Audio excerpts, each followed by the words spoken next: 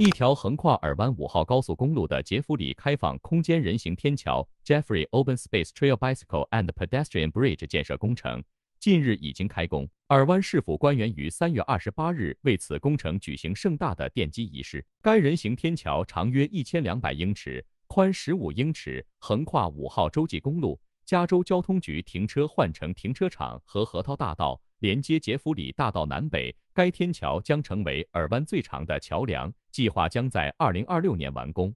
And I know that this has been something that has been a priority for many years, something we always talked about doing, connecting the Jeffrey Open Space Trail from the mountains to the coastline. But was very, very pleased to be able to get $14.5 million my first year in the state Senate to be able to make this dream a reality and jumpstart construction on the last and final piece of this particular project. With the groundbreaking today, we're going to be one step closer to finally bridging JOST with the Coastal Trail Network, Santa Ana Mountains, and the Cleveland National Forest. What a great thing. So today we're here for the Jeffrey Open Space Trail groundbreaking, and this is a bridge that is going to span over Walnut and the 5 freeway, 1,200 feet in length and about 1.5 miles. That is really going to connect the mountains to the coastline and bring connectivity to our trail system.